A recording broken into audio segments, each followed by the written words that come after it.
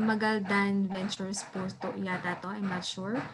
Rainier Lim, Marlito Boron, Jamaica Morales, Julia Marie, and so on. So siguro po ngiti na lang po tayong lahat, no? Pa-sure po tayong kasama po tayo sa ating class picture. Okay? So unahin ko po ang page 1. Sige po. Smile po tayo in 3, 2, 1. Smile. Okay po. Next page. Ngiti pa rin po tayong lahat para po sure na kasama po tayo. Okay? In 3, 2, 1, smile. Next page. Okay po. Ngiti pa rin po tayong lahat para po sa hapon na ito. In 3, 2, 1, smile. Okay. So, nakuha ko na po ang lahat ng nag-turn on ng cameras para po sa mga hindi nag-turn on. Sige. Siguro mamayang hapon, mamaya na lang po during the open forum. Ano po? So, again, welcome po sa ating lahat, sa ating 141 webinar participants. So, welcome po sa ating webinar on Good Manufacturing Practices, an overview. So, ang ilan po siguro sa inyo ay may mga facilities or establishments po siguro na may kinalaman sa pagkain, or ang ilan po siguro sa inyo ay curious kung ano ba ang good manufacturing practices at ano ba ang nilalaman nito. So actually po napakahaba po ng ating good manufacturing practices. So for this webinar, tinan po natin ano ba yung overview or ano ba yung pangkalatang nilalaman ng ating good manufacturing practices. So to start, let me introduce our speaker for this afternoon. So she's a registered nutritionist dietitian and had her Bachelor of Science in Nutrition as well as her MS in Applied Nutrition at the University of the Philippines, Los Baños. She is a certified Serve Safe Food Protection Manager by the American National Standard Institute and had numerous food and nutrition, food safety trainings nationwide. So she's involved in nutrition trainings and public health researches, and currently a science research specialist too at the Food and Nutrition Training Unit. Let us all welcome Ms. Serena Teresita S. Martinez. Hello everyone! Hello everyone! Magandang hapon po sa lahat at marami pong salamat sa inyong pagdalo sa ating webinar ngayong hapon. Ako po ay very honored na kayo po ay nag-take time to really spend this afternoon with me. So ngayon po, ang gagamitin ko pong lengguwahe ay Tagalog ho ha. So wala naman pong foreigner dito, no? At saka nakikita ko ngayon ay karamihan sa atin ay mga millennials. No, meron ding ibang ka-age ko, pero maraming salamat po sa pagdala ninyo. Pero karamihan dito ay mga millennials. So, ang ating paksa ngayon ay overview ng good manufacturing practices. Sige, bago yan, share ko na po yung aking screen ha ngayon para, teka muna, nasan ba yung share slides. Sige, mag-share na po ako ng aking screen. Okay.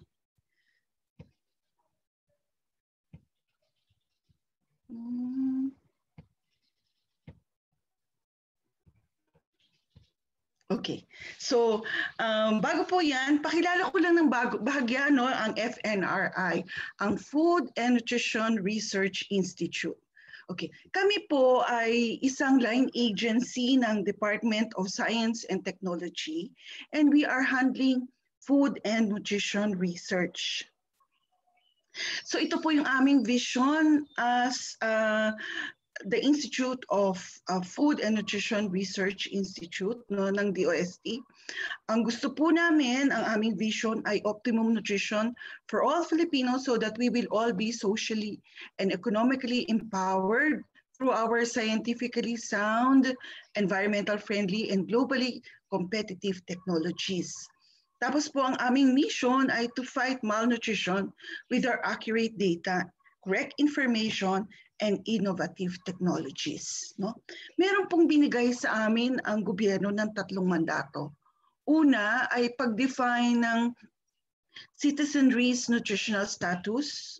Pag na-define po namin yung nutritional status na to, no, ginagawa po namin yan sa pamamagitan ng mga surveys, yung aming expanded National Nutrition Survey.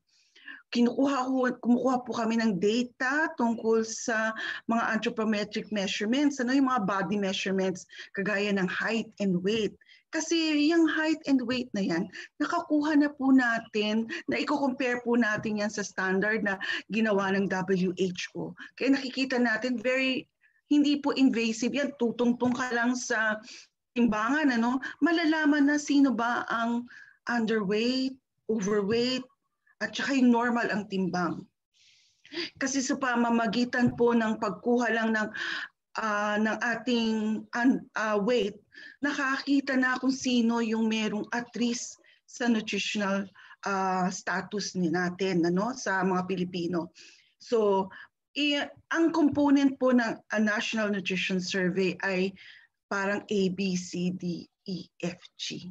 So, yan po yung component niya, yung anthropometric, pagkuha ng body measurements, and then yung B is biomedical, pagkuha ng ihi at dugo. Kasi nakukuha na rin natin dyan ang correlations ng nutrients sa katawan.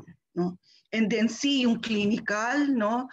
Ito nakukuha naman natin yung physical check-up at saka yung pagkuha ng BP at saka pagkuha ng blood sugar para ma-correlate sa non-communicable diseases. Ang D ay dietary, talagang sinusuri kung anong kinakain ng mga Pilipino.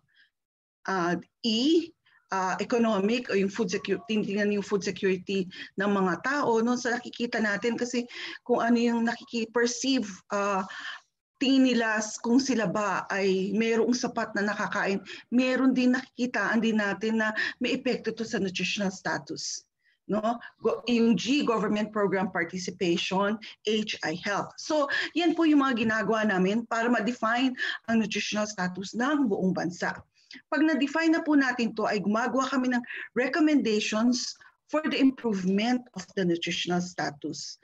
Ang aming mga recommendations ay hindi lamang yung pangkaisipan, yung kagaya ng may mga recommendations, mga libro kaming nagawa, kagaya ng PDRI, kung saan ito ay ginagamit ng mga nutritionist para malaman yung basihan kung gaano kadaming nutrients ang dapat makain o makuha ng isang tao para gumbubuti ang nutritional status natin. Meron din kami nung Pinggang Pinoy, ito yung picture representation ko anong dapat nating kinakain. Hindi lang yun, meron din kaming mga products na pinapamahagi sa mga interesado na mag-adapt ng aming technology. At dito, kaya nagkakaroon ng good manufacturing practices dahil kami ay nagta-transfer ng technology. Mamaya ikukwento ko yan sa inyo. At yung diffuse knowledge and technologies in food and nutrition and provide S&T services to relevant stakeholders. Ito po ay aming ginagawa ngayon. Nagbabahagi kami ng mga information na nakalap namin sa opisina, yung mga researches namin, ibinabahagi po namin yan.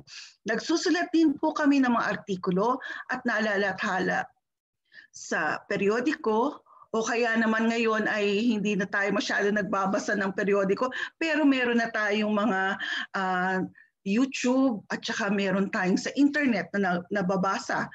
Gumagawa din po kami ng mga ganyang communication materials para ihatid sa inyo ang relevant information on food and nutrition. Okay? So, ngayon pong gahapong ito, ang ating pag-uusapan ay overview ng good manufacturing practices. Bakit ba kami nagbibigay ng good manufacturing practices? Dahil po kami ay mayroong mga technology adapters. Kami ay gumagawa ng mga teknolohiya, yung mga pagkain na ipinapasa namin sa mga entrepreneurs para sila po ay magnegosyo, gawing itong negosyo at kumita at makatulong sa ating komunidad.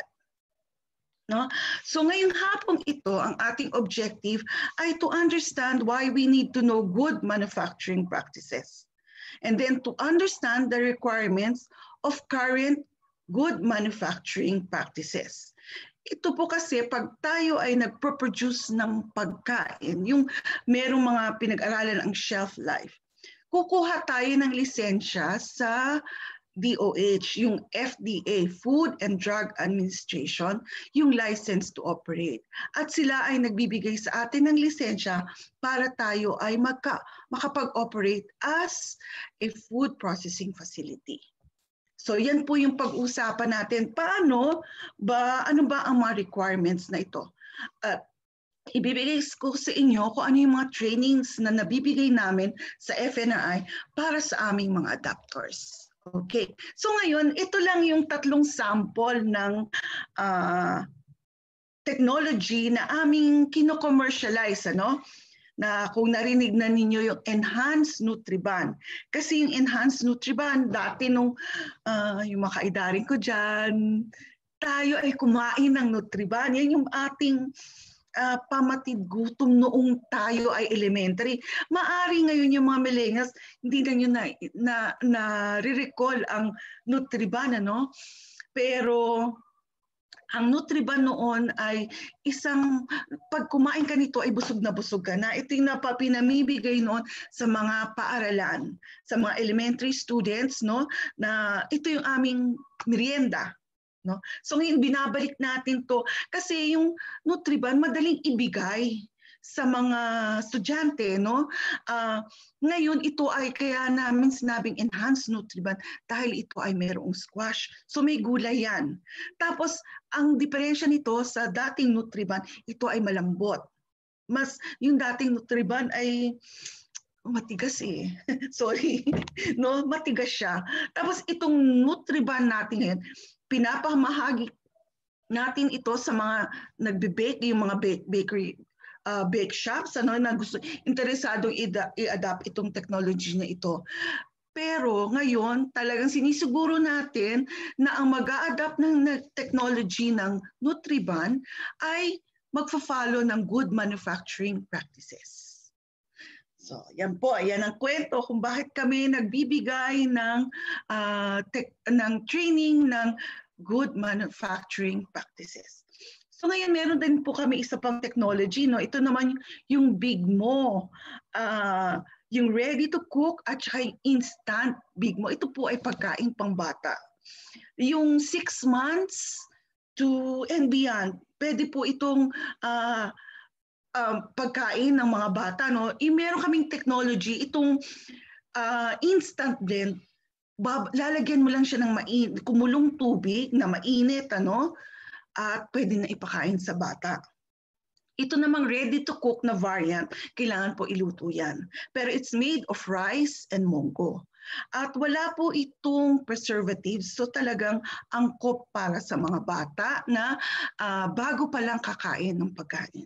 So ngayon, bata po ang kakain, hindi pa ganap na malakas ang kanilang panunaw at saka panglaban sa mga mikrobyo. Kaya kailangan po na masusi tayong mag-follow ng good manufacturing practices.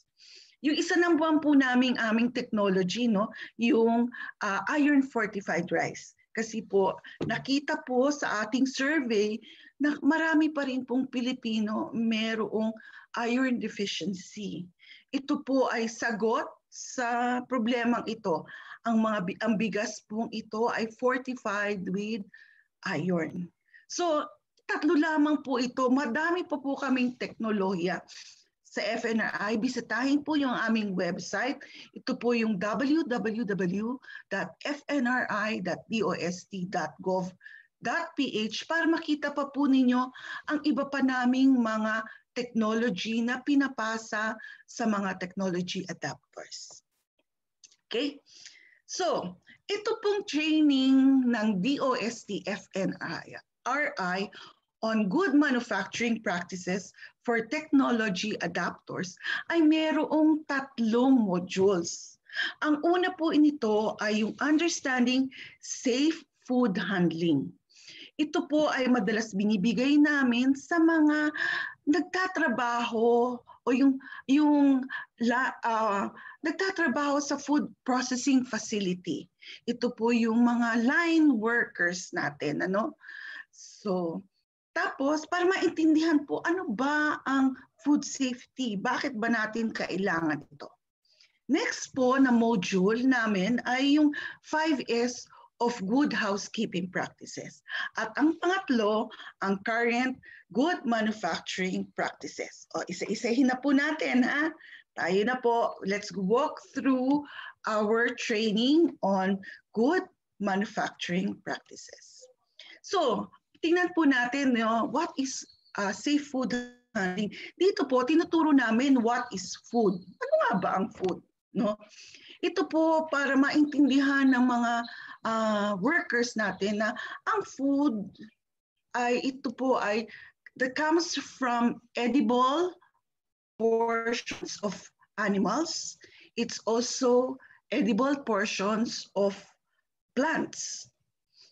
Pagka hindi edible portion yan, dapat hindi yan nandoon sa pagkain natin. No? Ang malunggay edible, pero yung mga twigs, hindi na yan edible. So dapat wala na yan nakahalo sa ating tinola. No? Sabihin nyo, bakit yung sa isda, yung tinik nandun pa rin. So ito naman mga tinik na to, talaga tinatanggal natin sa sardinas. Dahil sa pinoseso natin yung isda,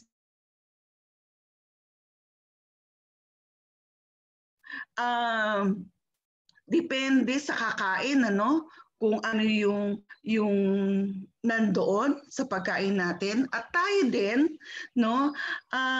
Yung ilalagay natin sa pagkain natin, talagang dapat edible lahat yan. Okay. So, ang pagkain din, it also has these extracts from plants, from animals, and even from nature.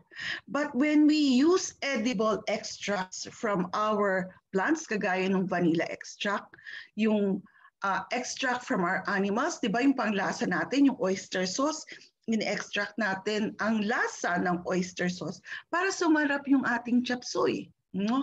And then extracts from the environment. Hindi naman plant or hindi naman din animal ang salt.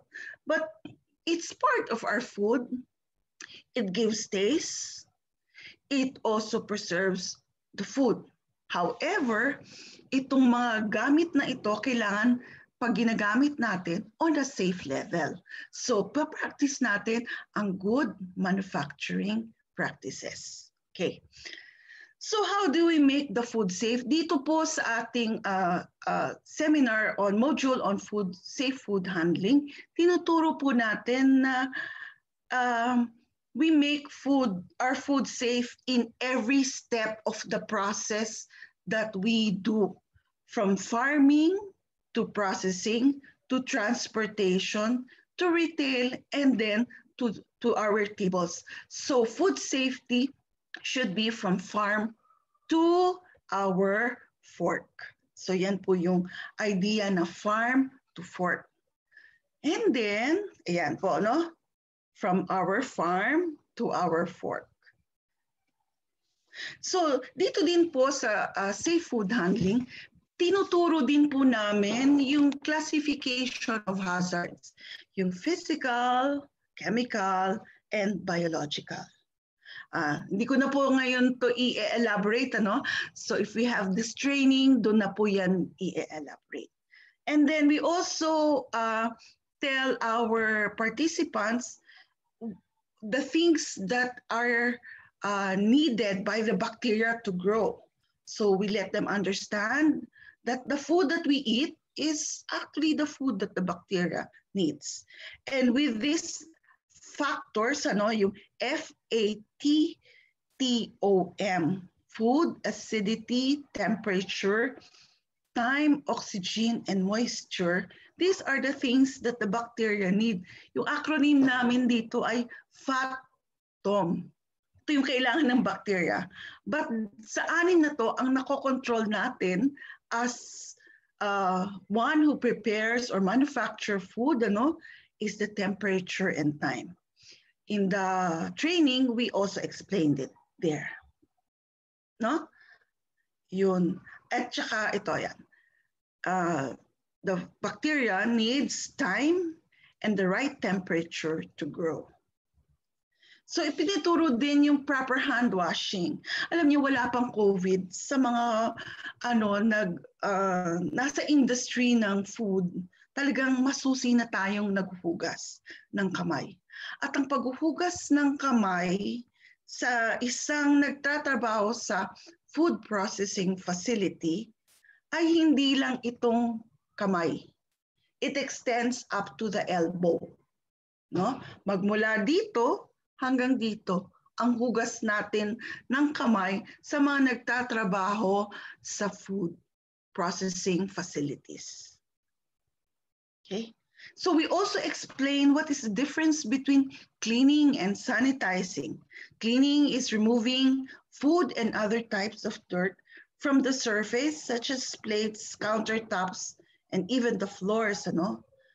Our sanitizing is actually reducing the number of pathogens on the surface to a safe level.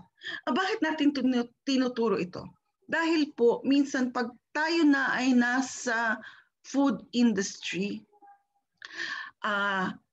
hinihiyan na po tayo ng FDA kung ano yung ating ginagawa para iangat natin ang antas ng kalinisan, and that is sanitizing. So we have to be, may dami namang ways to do sanitizing. Pwedeng temperature, in-elevate mo ang temperature. And then the other one is chemical. So ito po, wala naman hard and fast rule, kung anong gagamitin. It depends on the food manufacturer.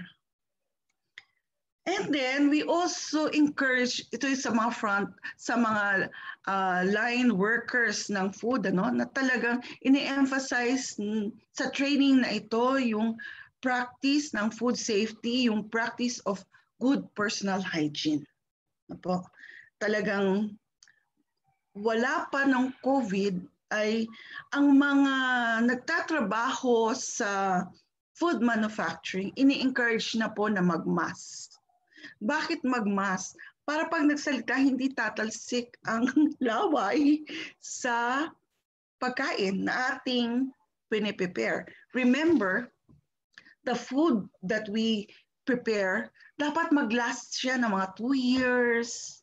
So dapat we keep the bacteria to a very minimum level. Kasi hindi naman talaga 100% walang bacteria, Meron, pero talagang dapat controlled sila. At saka controlled sila na hindi dumami. Next. So, after training ng safe food handling, yung learners, we give the pre-test and post-test on food safety. Why do we give the pre-test and post-test? It's because we wanted to gauge us. Hindi po namin ini-evaluate yung participants, Ini-evaluate namin yung aming mga sarili. Are we able to communicate well? Did the participants learn what we wanted to tell them about safe food handling? Kaya po merong pre-test and post-test. I'm sure kayo po ngayon ay nag-pre-test and post-test. So now you have a taste of how it is to attend our training. So, ito pong training namin, dati ginagawa namin face-to-face. But I am happy to tell you now that since wala tayong face-to-face, we can do a webinar training. So, if you need training on GMP or good manufacturing practices, we conduct this via Zoom. So ang amin lang pong pakiusap sa inyo, you write our director to avail of this training. And we do give certificates po. Meron pong tanong? at this time, before we go to the next module, introduce to you the 5S of good manufacturing practices. So I'll stop my screen muna. Stop share. So meron po bang gustong magtanong? Meron po ba? Oh, wala. Kung wala po, would you want me to proceed to the next module of 5S? Hello po. Hi. Tingnan natin sa chat.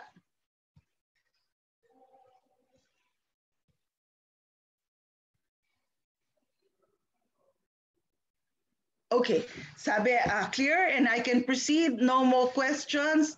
Wala pong nakalagay sa chat. So I will proceed to the 5S. Ano naman ang 5S? Okay.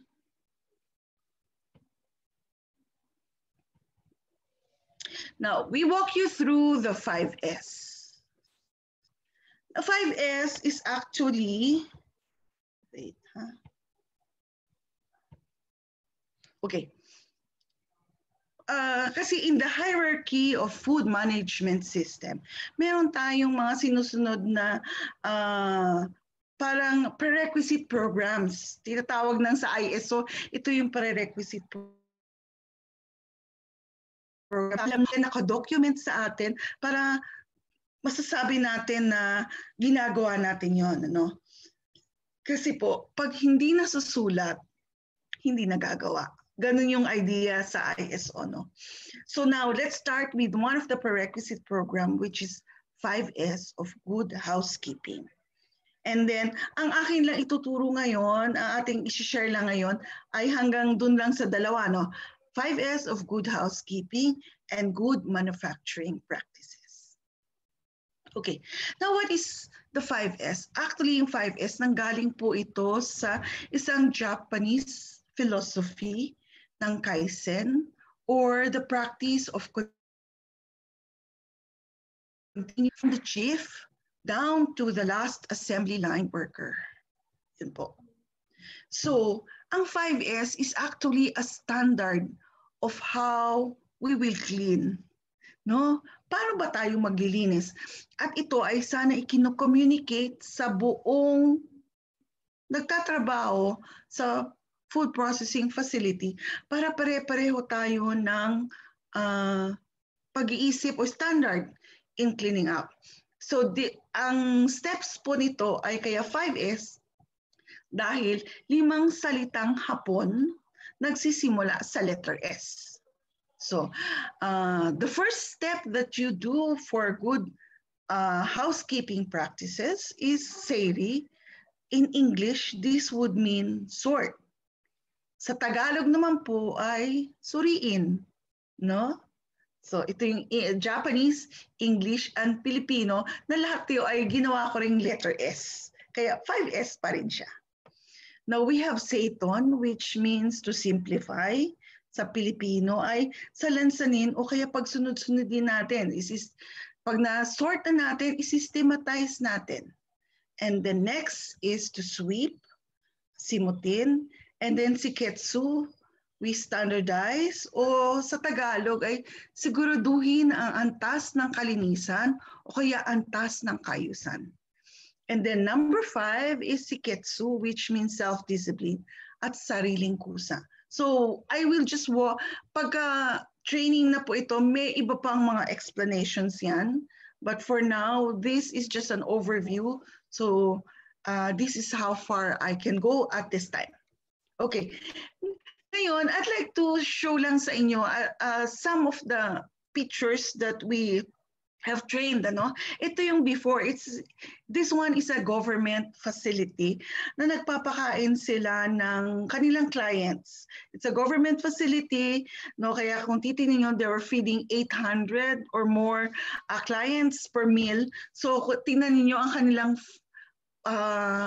pinagpriprituhan ng isda ay kawa-kawa talaga. Talagang malalaking kawa, no? So before, ito yung before, no? Kita nyo merong mga dumi-dumi ng ano, I mean, hindi naman ganun kadumi, no? But sana there's really pwedeng ma-improve. So after the training, pareho pa rin naman ang kanilang facility, ganun pa rin, ano?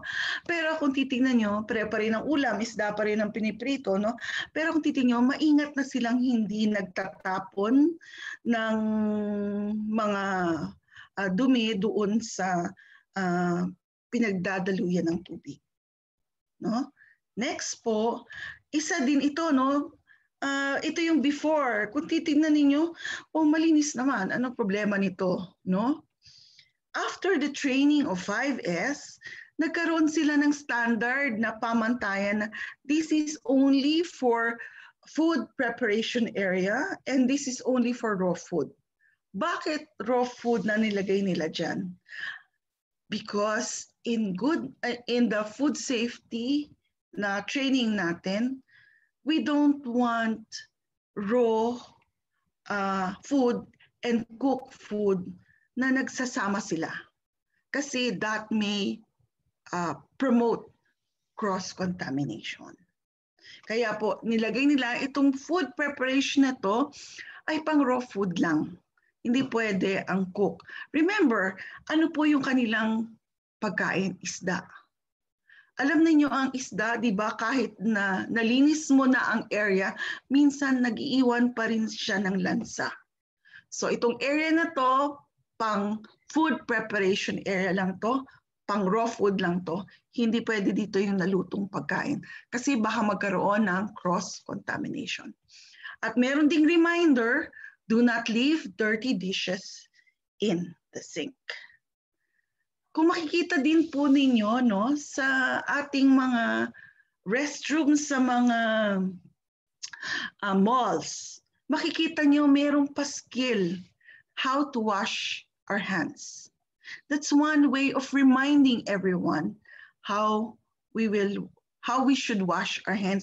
Kasi minsan, no, yung tayo na lang, ano, minsan pag nag-CR, diretso labas na, no, pero pag nakita natin yung paskil na wash our hands, nare-remind tayo, oops, teka muna, kailangan pala ako maghugas. So these signages are reminders for us, for your food workers to really do cleaning, washing of hands, and sanitizing our hands. Po. Next po. So, sa learning evaluation po ng output naman ng 5S, we are requesting our participants to submit to us a picture documentation on the implementation of 5S of good housekeeping in their food production facility. Kagaya po nung aming pinaalam ko naman po sa kanila na we will share this to our future participants in 5S, but we will not mention where we got the photos. Okay. So ito na po, no? The next module na is the guidelines on good manufacturing practices. Oh, what is GMP? Good manufacturing practices is actually a part of quality assurance, which ensures that the product is consistently produced, controlled to the quality standards appropriate for intended use. Ngayon po, isa kong gustong sabihin sa kung nandun na kayo sa manufacturing practices, tingnan niyo ang delata halimbawa ng sardinas. Yung delata ng sardinas na binuksan ninyo kahapon, tapos bumili kayo uli nung ganong same brand, binuksan niyo ngayon. At yung bumili din kayo sa susunod na taon, pare-pareho yung kanilang lasa. Kasi it was consistently produced and the products were consistently produced and quality and controlled to the quality standard appropriate for its intended use. So ito po yung gusto natin sa GMP, no? Makaproduce tayo ng produkto na consistent ang quality. Consistent na safe ang standard natin. So meron pong pamantayan or steps na dapat tayong sundin para makakomply tayo dito sa good manufacturing practices. Ngayon po itong good manufacturing practices ay actually pinalabas po to ng ating Department of Health, no? Ito po yung sa FDA, yung ang sinusunod natin ay Administrative Order 153 Series of 2004. Ito pa rin po ang ginagamit nating guidelines ng current good manufacturing practices in the manufacture, packing, repacking of holding of foods.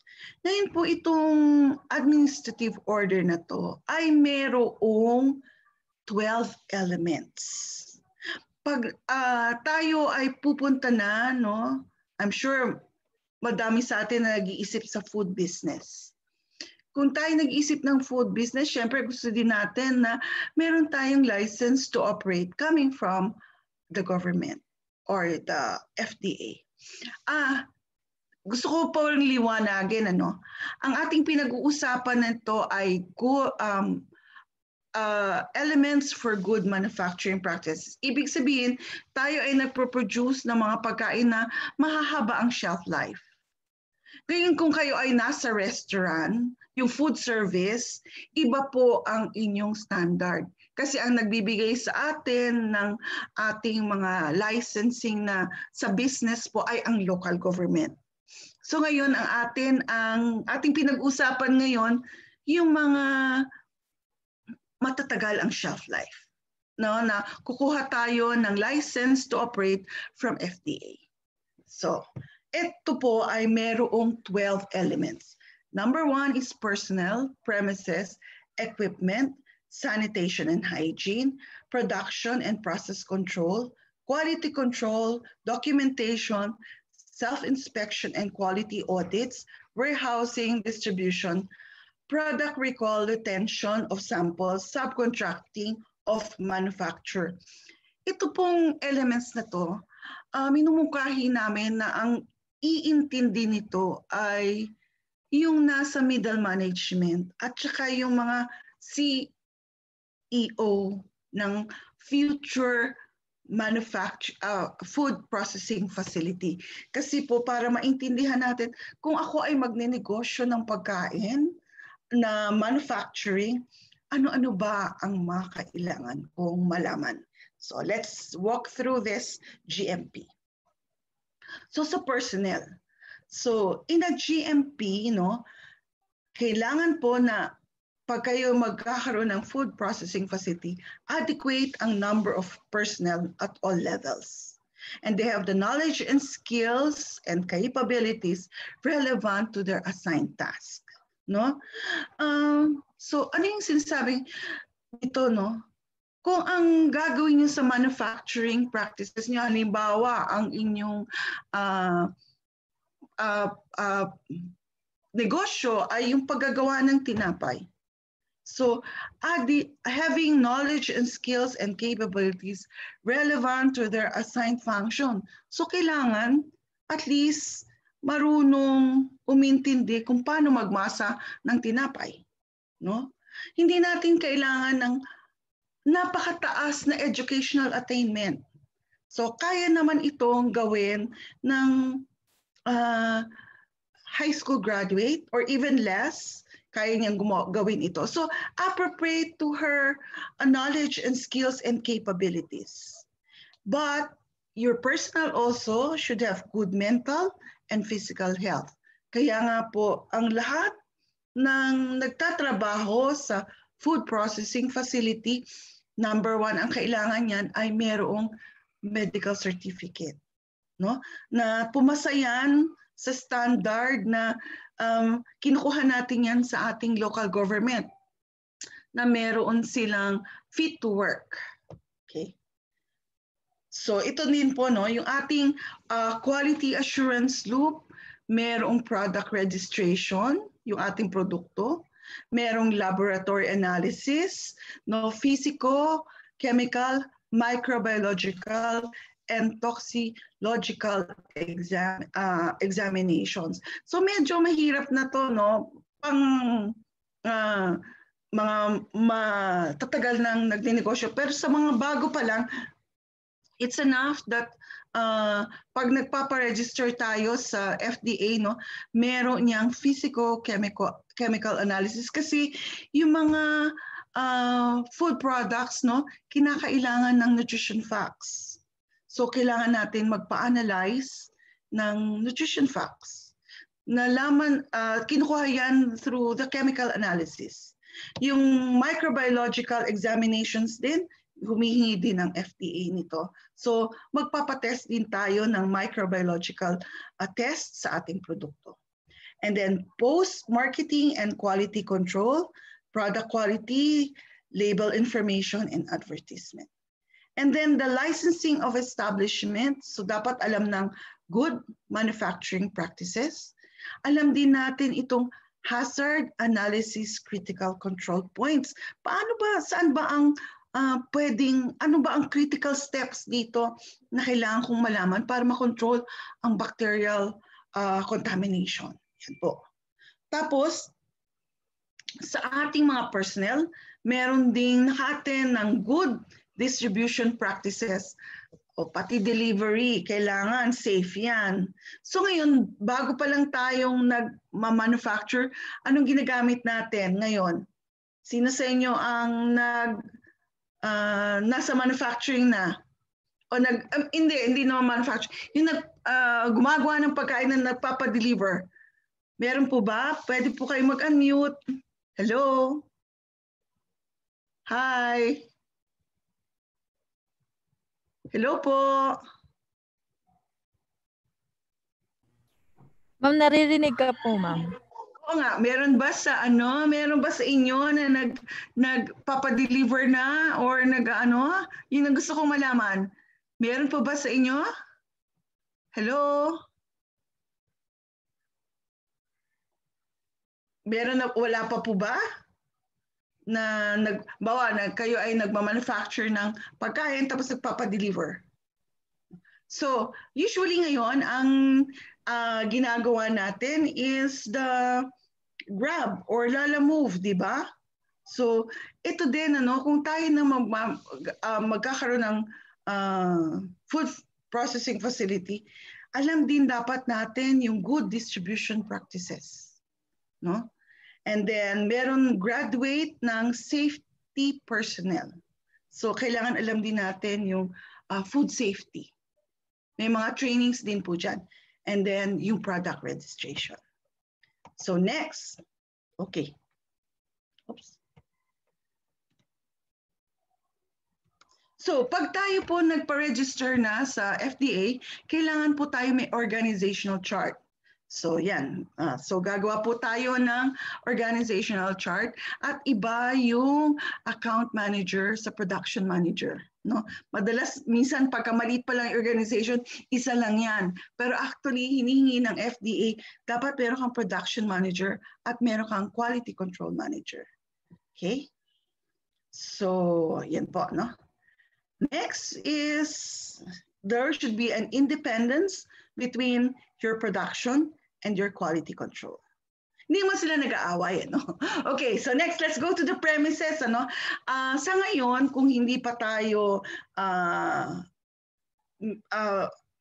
household lang muna yung ating ginagawa, okay lang muna yan, Pero ito ay future thinking, Kung tayo ay magpapatayo na ng isang facility para mag-manufacture ng ating pagkain, pagkain. Kaya ito yung forward thinking.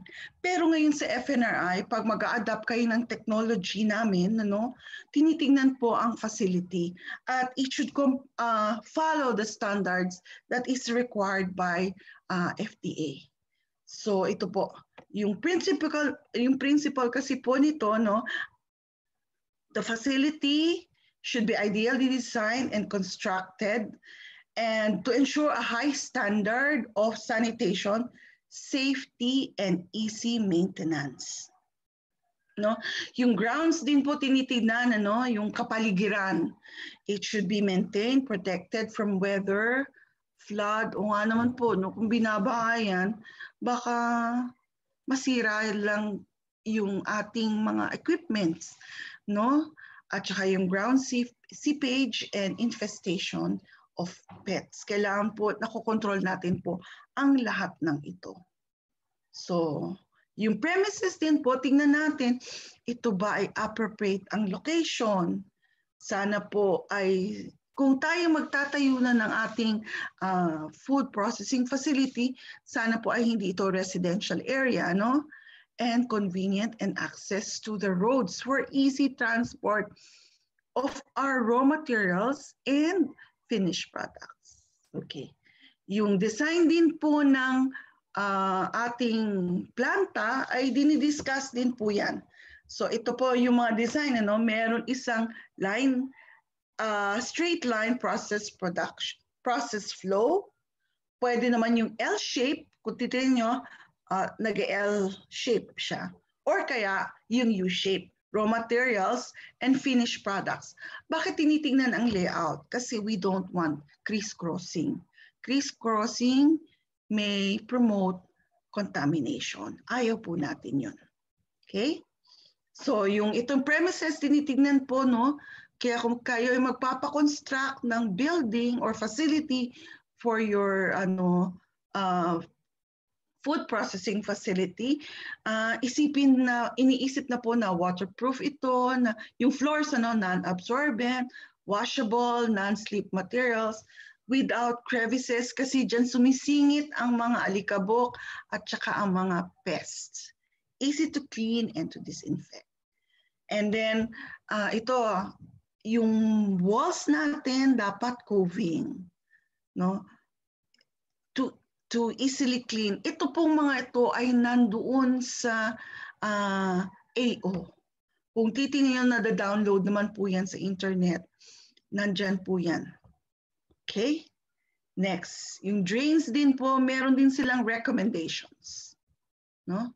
And then the walls and ceiling, it should not be made from formaldehyde and asbestos. Sa bagay ngayon, hindi na to ginagamit na building material, no? But ang recommendation, it should be smooth, waterproof, non-absorbent, washable, easy to disinfect. And then yung pati doors, kailangan self-closing yan, ano? At saka merong ibang pasukan ng mga raw materials, yung entry of staff, at saka yung finished products. Iba yan, hindi dapat magkahalo-halo, no? At saka pati yung pang basurahan natin, iba din ang pinto na dinadaanan niyan.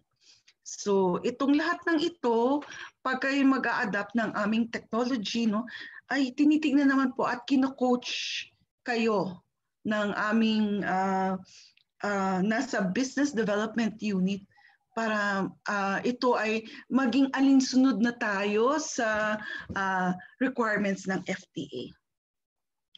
So pati yung cold storage room, o kaya pati yung rooms natin may mga curtains. That is to prevent yung pasok ng mga langaw at saka mga ipis. And then ito yung windows din. It is constructed to avoid the accumulation of dirt. No? And also insect-proof. Ang premises, no? Pwede din po dapat yung segregation of food and non-food at all times. So yung ating premises should follow this. And then yung ating storage facility, food materials should not be stored together with chemical or cleaning materials and other cleaning implements to avoid poisoning. Kasi di ba yung mga chemicals na yan, pag nahalo sa pagkain, it can lead to food poisoning. And then, ini-ensure din yung ating lockers and gown rooms for our personnel. So they have an area where they can change their street clothes to their manufacturing gowns para ang prevent natin ang mga nakukuha nating dumi sa kalye, no? Para pagpasok talaga sa premises ng ating manufacturing food ating manufacturing facility ay talagang malinis tayo. Okay, so pati lighting, meron ding requirements ang ating food processing facility, ventilation, and also, now let's go to the equipment. Kanina meron inaano na parang process flow. So meron kanya-kanyang location and installation ng ating equipment. Okay. Dito din sa equipment na to, tinitingnan natin yung paraan ng paglilinis at saka paraan kung paano natin ma-maintain ang ating equipment. Kasi sa ngayon, ang tingnan natin, isa lang. Meron tayo palaging timbangan pag tayo ay nasa food manufacturing practices. Pag tayo ay nasa food manufacturing, lagi tayong may timbangan kasi gusto natin pare-pareho yung timbang o kaya yung ingredients na lalagay natin. Maparami ka ng asin, aalat yan. Hindi ka naman maglagay ng tamang dami ng asin, pwedeng magkaroon ng spoilage kagad. Kasi the salt will give us taste, at the same time, it preserves the food. So kailangan naman, pero sa tamang dami lamang. So our equipment should also be maintained. It should be clean. It should be, bago pa lang masira, kailangan inaayos na natin para hindi nasisira yung ating equipment. Talaga merong preventive maintenance tayong ginagawa. And also calibrated. The calibration, ang record niyan, madalas tinitingnan ito ng FDA. Are our equipments calibrated? Ngayon, hindi lang naman timbangan ang ating kinakalibrate. Halimbawa, tayo gumagamit ng oven, yung ating mga thermostat, kailangan calibrated din at nagbibigay ng tamang temperature. Yung ating ref, nagbibigay din ng tamang temperature to prevent spoilage. Okay? So, ang ilan na tong sanitation is pang-apat na element. So ito ay kailangan alam ng ating workers. So we teach this, sanitation and hygiene. Sa personal, doon din yung kanina, pinapaintindi yung kinds of bacteria, and then we encourage the workers to observe personal hygiene. And then this one. So, ito naman yung sa sanitation hygiene, pag tayo meron ng facility, there is also minimum number of toilet bowls per worker. So, tinitignan din po yan ng FDA. Siyempre, separate ang boys sa girls, ha? Okay. So, next we go to the production and processing control. Ito po, pinapaintindin din po yan, yung production objectives, And then production and control, yung storage areas, our refrigerator, walk-in, and dry storage areas. Kasi pag tinignan tayo, in-inspect tayo for our license to operate, tinitignan po lang ang lahat ng yan. And then we also have yung nakasulat ng proseso, kung paano natin i-reject ang incoming materials that are not proper, that will not help us in our manufacturing. So, dapat po nakasulat din yan. And then, production guidelines, yung ating standard operating procedure, ito yung mga mabusising ating, pag tayo ay nasa manufacturing, lahat pong ito ay kailangan alam natin. Natin identify ang mga rejects at saka yung labels. Hello po. Okay. And then, this one, batch numbering. It's something that we need to do. Kailangan po alam natin kung kailan manufacture yung product na yan. Ano yung batch number? Para pag mamaya, yung recall. pagka meron para alam natin bawa may aberya, alam natin kung ano yung i-recall natin, ano yung ating tatanggalin sa merkado. Kasi hindi naman lahat ng ginawa natin ay pwedeng, hindi lahat yun ay palpak, ano? Pero merong isa minsan batch na palpak na yun lang ang ating i-recall. Okay? So this one is the quality control, the process. We will walk you through that. And then the documentation. Talaga po dapat nakasulat ang lahat, every step of the way, para meron tayong recall. No? And then quality audits sa manufacturing, we have a place, ilalagay natin yung sistema, paano natin i-audit ang sarili natin. No? Okay, it's an examination and assessment of all parts of the quality system with specific purpose for improving our system. No?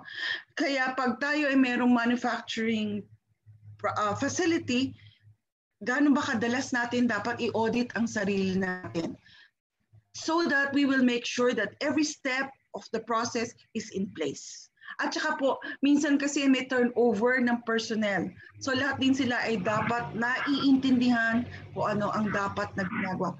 There will be quality audits periodically. Okay? And then warehousing, kailangan po alam din natin kung paano natin yung mga finished product natin, paano natin i-imbak hanggat hindi pa siya napupunta sa merkado. At saka din sa distribution. You know, yung distribution is also very important. Kasi minsan, nagkakaroon din ng hindi magandang practices sa distribution kaya nasisira ang ating produkto. Isa na lang example. Kung tayo ay mayroong canned products, no? Sa warehousing, syempre pagdating sa manufacturing, sigurado tayo na yung canned products natin walang yupi. Pero minsan sa warehousing o kaya sa distribution, aksidenteng nababagsak ang delata. Pag nabagsak ang delata at nagkaroon ng yupi, ito ay pwedeng pagmulan ng mga maliliit na pinholes. Hindi tatagas ang tubig dyan. Pero ang hangin pwedeng pumasok. Kung pwedeng pumasok ang hangin, pwede rin pumasok ang bakterya. Kasi mas maliliit sila. So, minsan, madalas yung mga delata pag nayupi, nakasale. Pero actually, delikado na rin yun kasi pwedeng meron niyang pinholes. Okay?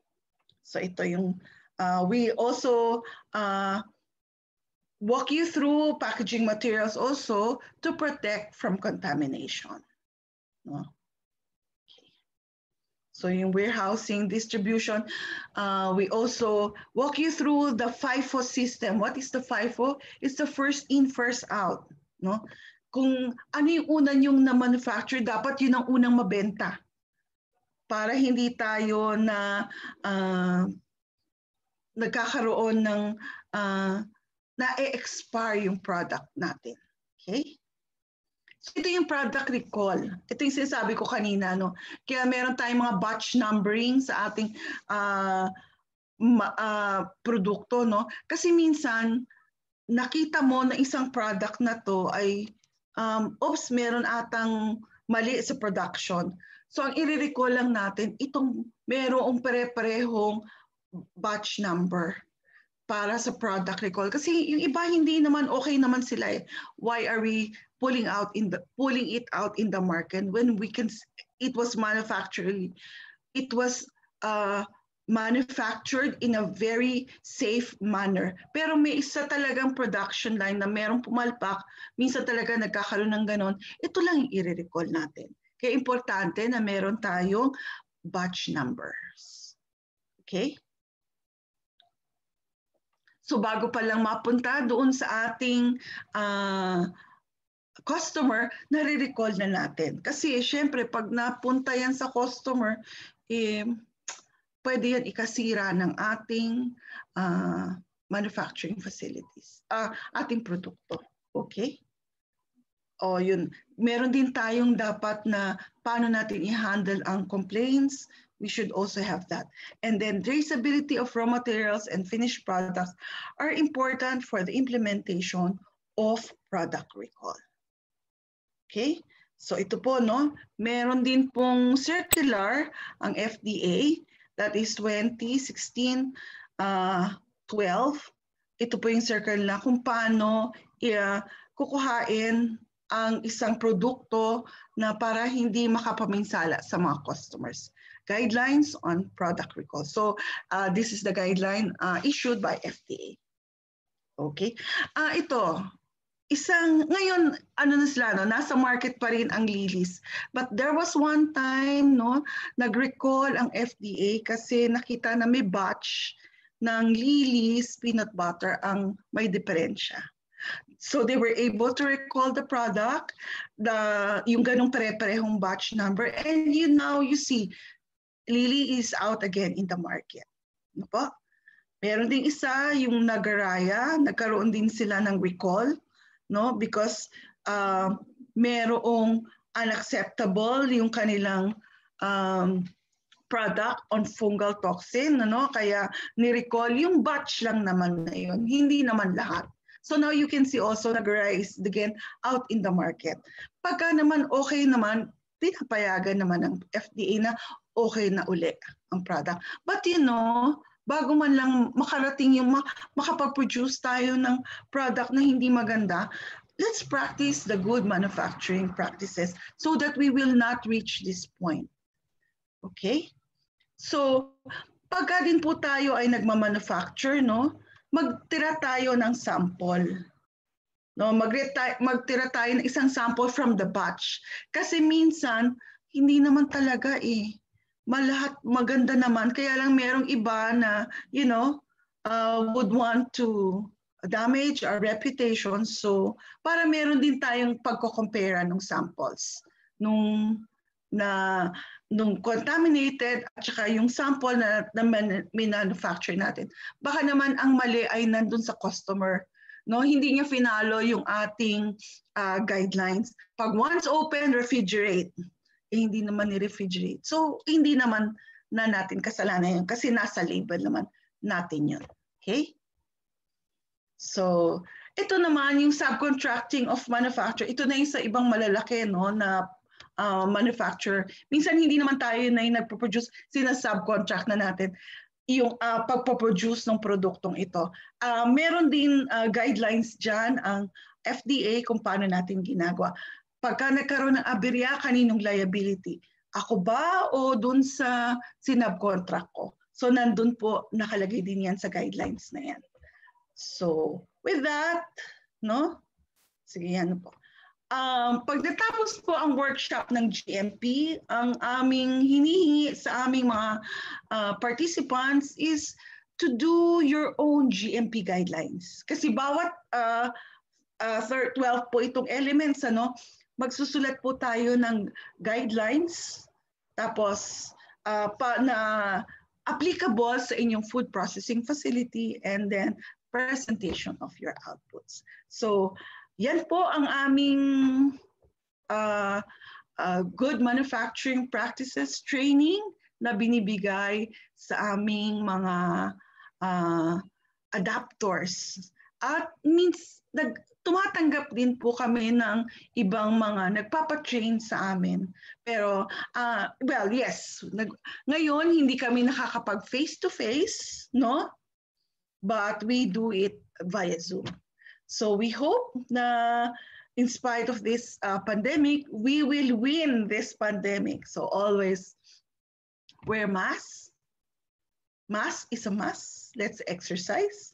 Let us wash and sanitize. Let us observe physical distancing. And we need to start food safety now. Okay? With that po, marami pong salamat. Meron po ba kayong tanong sa aming overview of good manufacturing practices? Thank you, Ma'am Zarina. Kung may questions po kayo, pwede niyo pong i-type sa ating chat box yung inyo pong mga questions. Pero kanina, Ma'am, may nagtanong po dito from... Yes. Sir Andre Reyes po siguro to. For the medical certificate po of employees, how regular po ito kailangan for the good manufacturing practices? Ang alam ko noon, every 6 months meron sila noon na pero hindi ko alam ngayon kung every year, no? Pero tingnan natin kasi syempre we don't want people working in our food facility na merong TB. Pero o kaya ngayon may COVID. So yan dati noon ang pagkakala ko hindi every 6 months ata ang kuha ng mga nagtatrabaho sa food processing facility. Thank you po, ma'am. So meron pa po ba tayong mga questions regarding po sa discussion po natin?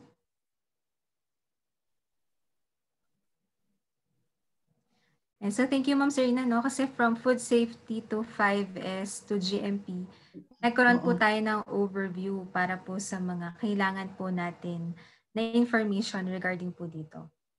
So may pumasok po tayong question, ma'am.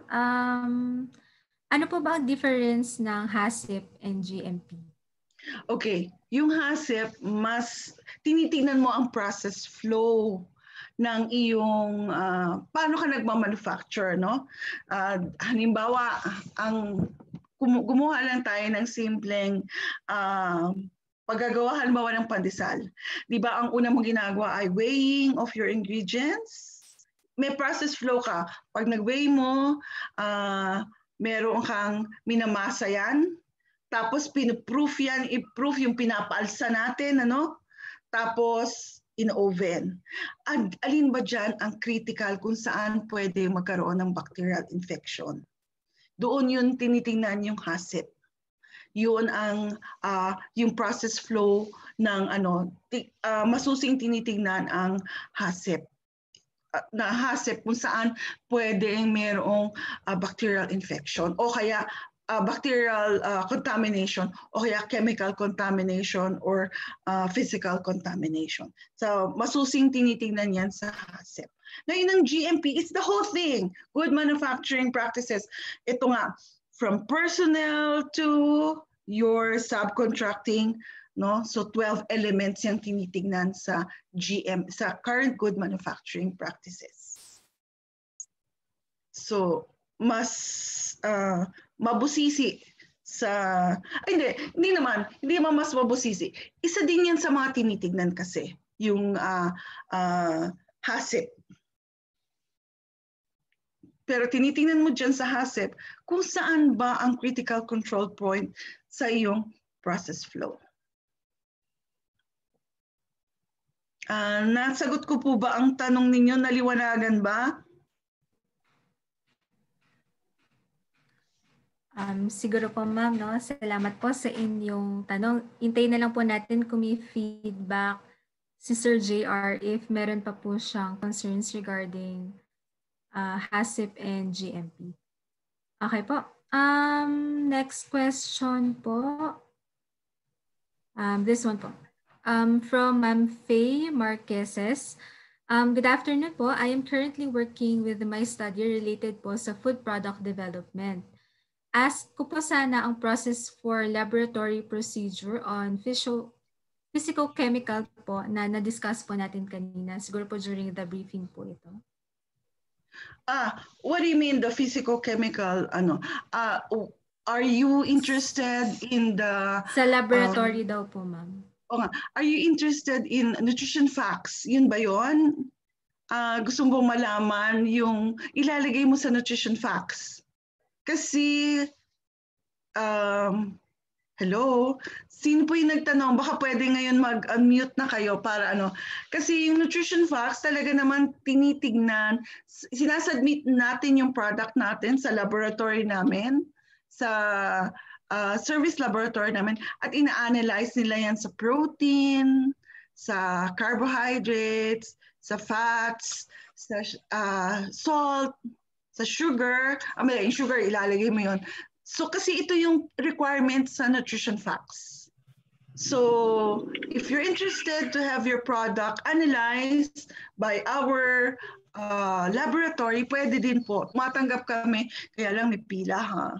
Medyo madaming kasing samples aside from outside manufacturers na nagpapatest sa amin, meron kaming mga in-house researches na ginagawa, yung product development namin na ina-analyze din. Pero we do accept manufacturers who would like to have their products analyzed for nutrition facts.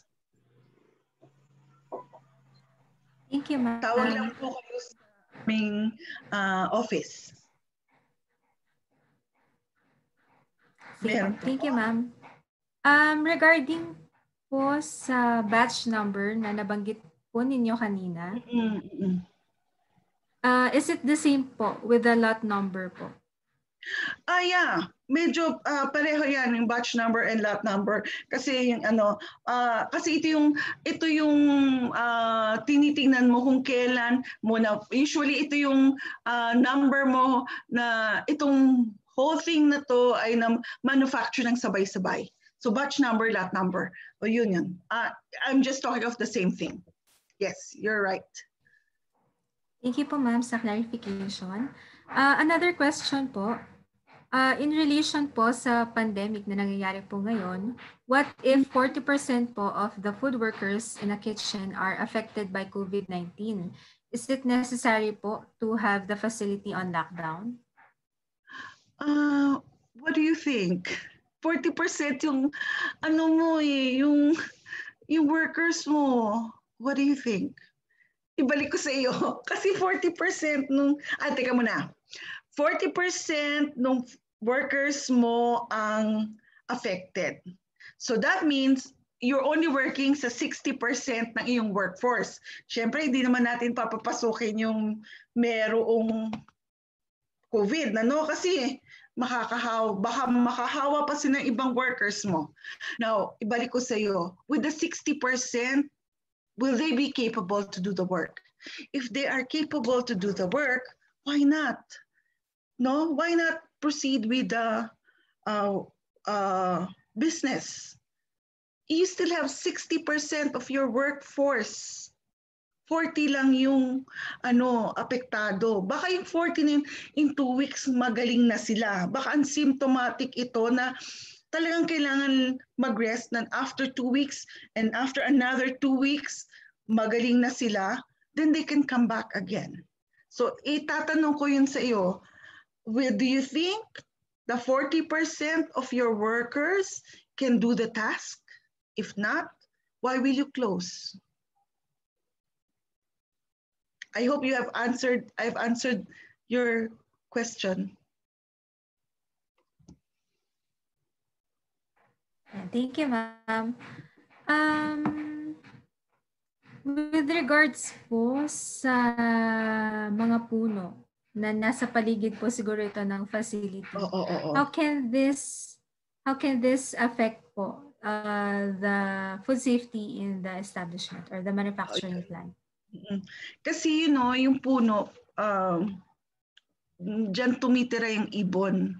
Dyan tumitira ang ibang, minsan sa DOST may paniki kami, no? Na minsan nandyan sila sa puno, no? So kaya minsan yung ayaw natin, yung facility natin na merong katabing puno kasi pwedeng tirhan niya ng mga ibon na yung ibon minsan nag-iipot.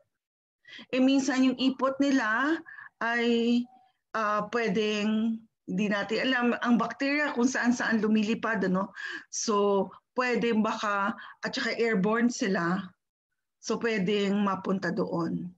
So, yan nga din yung isang, na sana kung tayo ay merong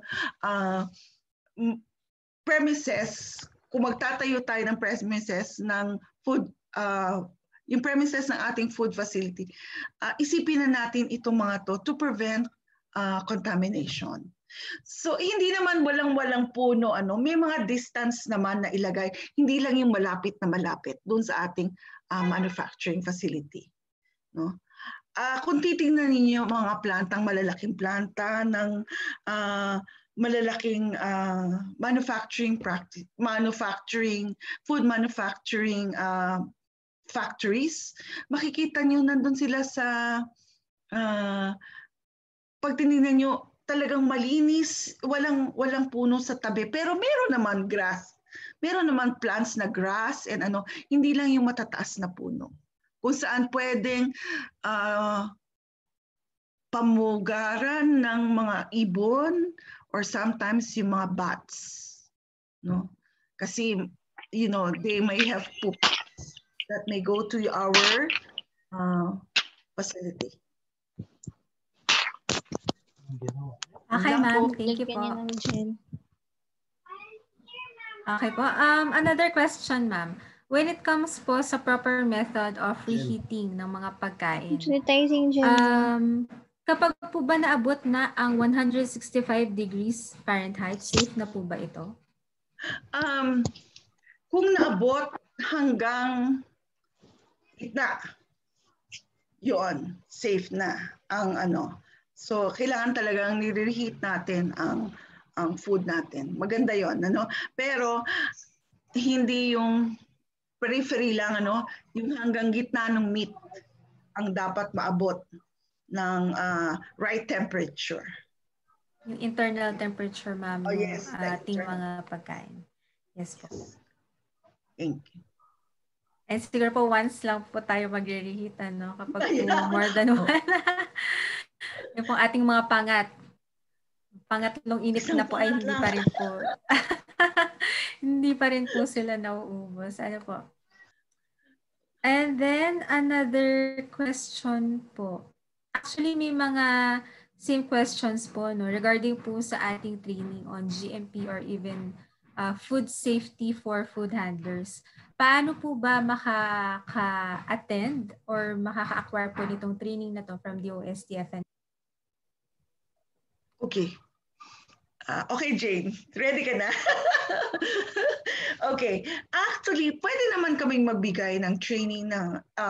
actually, itong GMP namin, ang training na ito ay kaya ito nabuo ng GMP ay dahil meron kami mga technology adapters na kailangan ng GMP para sila ay magkaroon ng license to operate. Siyempre, nag-transfer kami ng technology, At gusto namin, yung mga adapters namin ay magkaroon ng license to operate. At ito ay yung hinihiling training ng FDA sa mga sa mga workers. Kailangan may training sila on GMP. That's why we do this.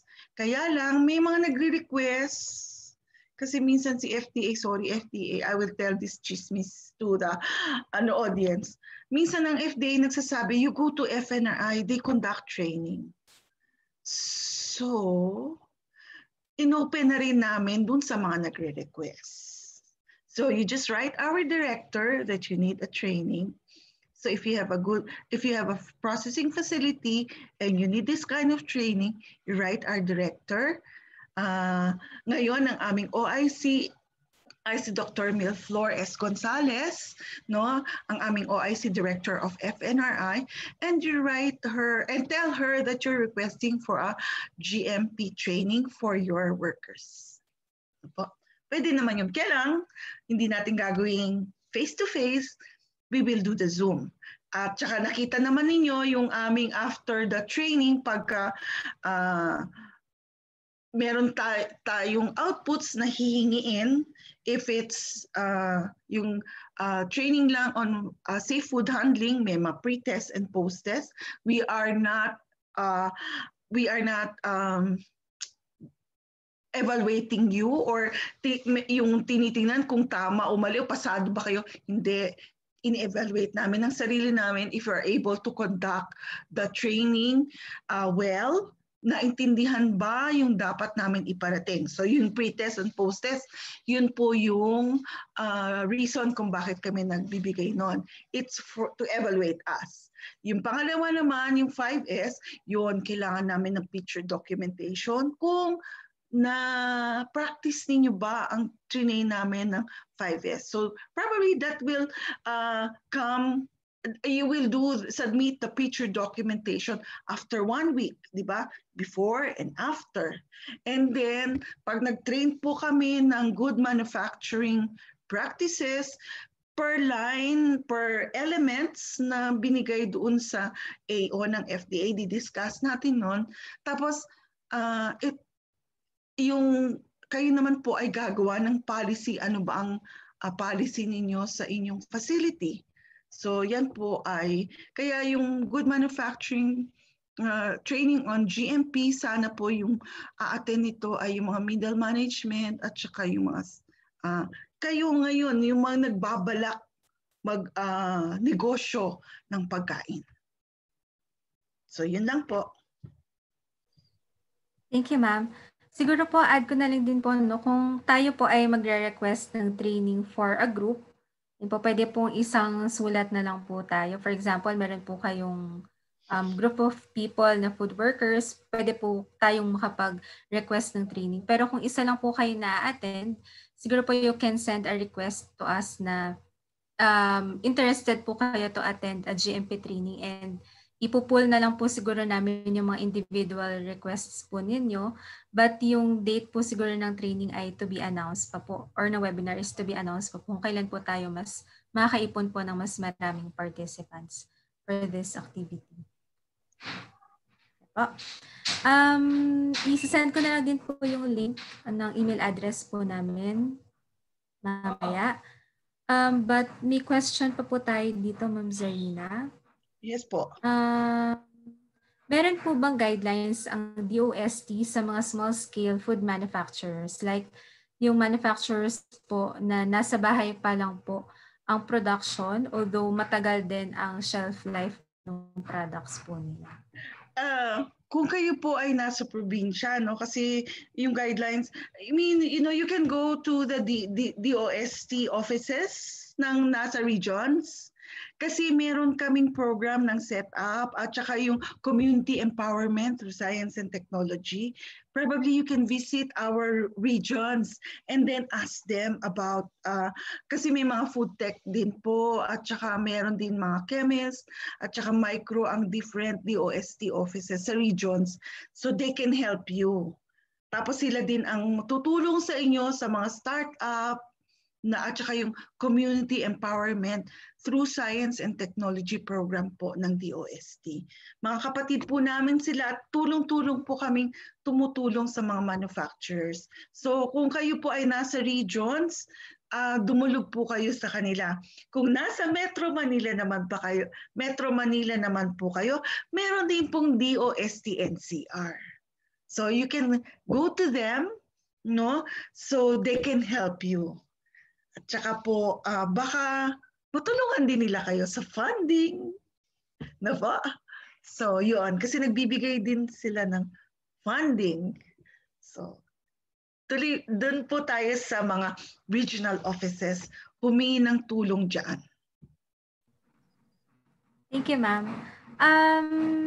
Siguro po, kunin ko na po ito as last question. Ano po?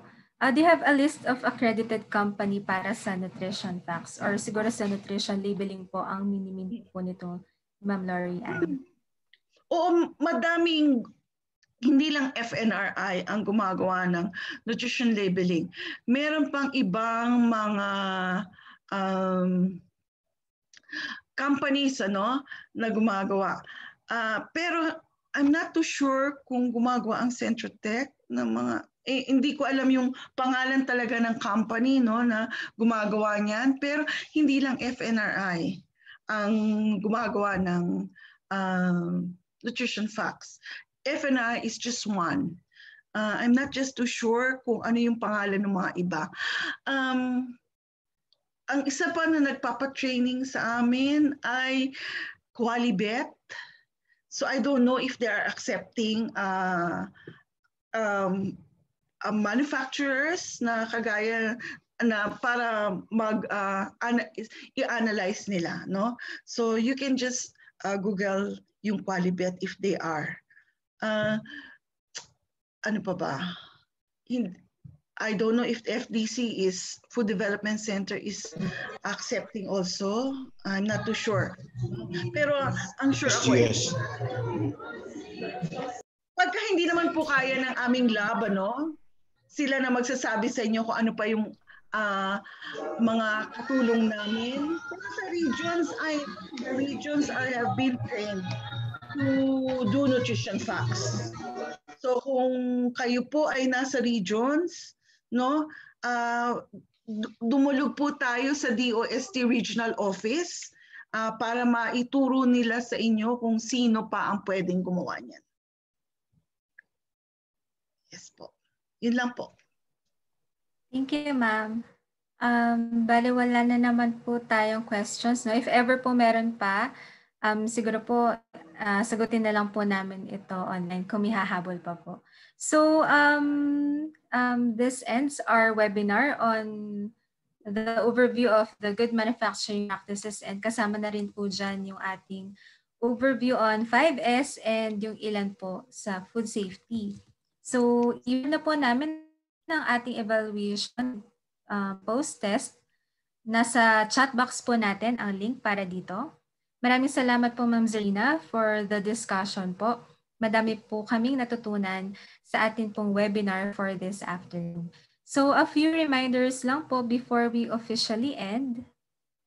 Let me just share my screen po.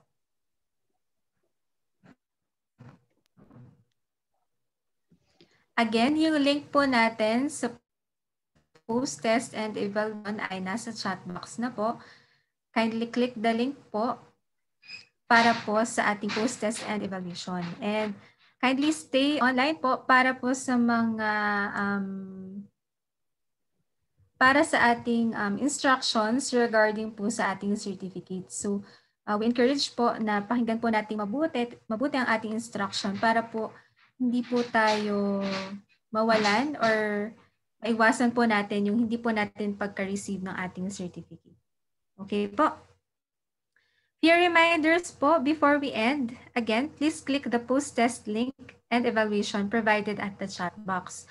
So yung ating pong post-test and evaluation link will only be open until 5 p.m. today.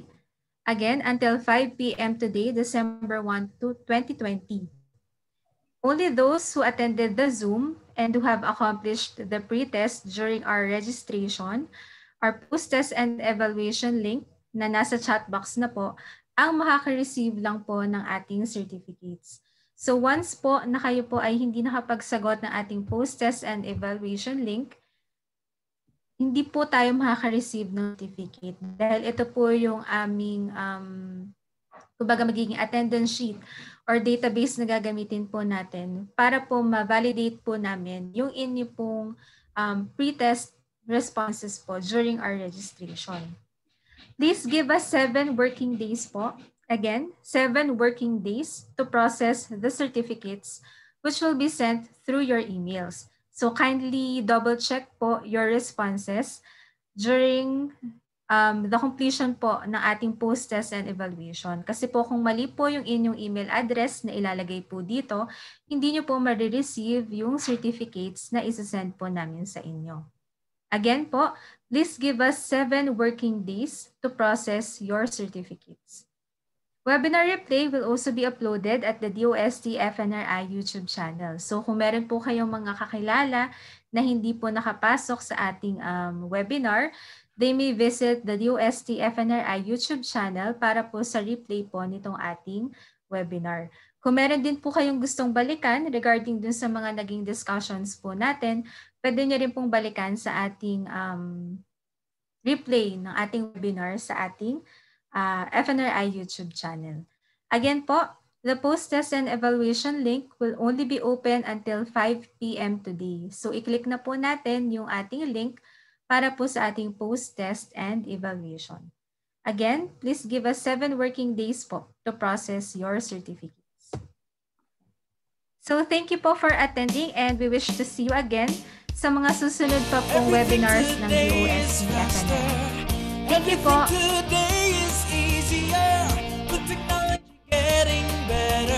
It doesn't mean we're getting healthier while the kids are young. while the parents are working, while the stress is tough. Just remember the following. Go for a daily dose of nutrition. Go for a balanced meal with variation. Go for a run or two of exercise. Aim for healthy lifestyles. Inspire others to do the same. The story of life is no game. Life doesn't need to end that fast. If you choose health, the longer you last.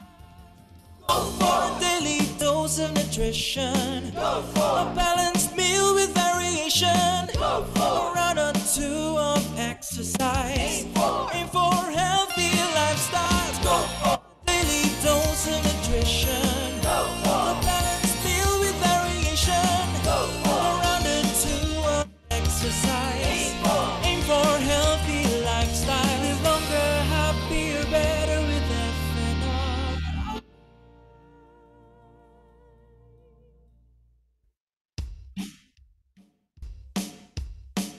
Everything today is faster. Everything today is easier. With technology getting better, it doesn't mean we're getting healthier. While the kids are young,